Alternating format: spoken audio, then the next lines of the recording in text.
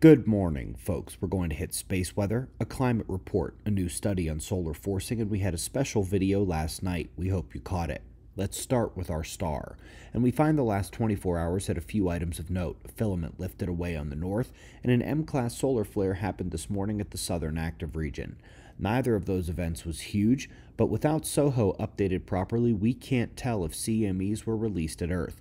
As the solar wind from the coronal hole wanes, we should be watching later this week for CME impact from one or both of those events. And we should continue keeping an eye on the sunspots as they have released multiple flares in the last couple days. We'll have eyes on it.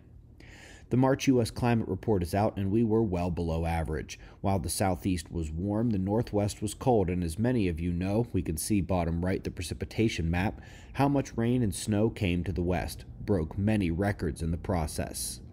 Good study here on polar mesospheric cloud forcing by the sun. The recurring features are seen modulating the polar atmospheric temperature and the cloud levels in the region. Yet another study confirming the impact of space weather on clouds, which of course help regulate temperature and precipitation themselves. If you didn't catch last night's video on the magnetic pole shift, it was a good summary of what's happening and why the only remaining denial of risk has been thoroughly debunked. If you missed it, click the link below or click our name to go to our channel homepage and find the video there. We greatly appreciate your support.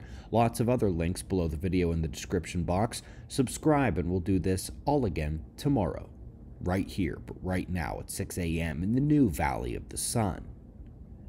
Eyes open. No fear. Be safe, everyone.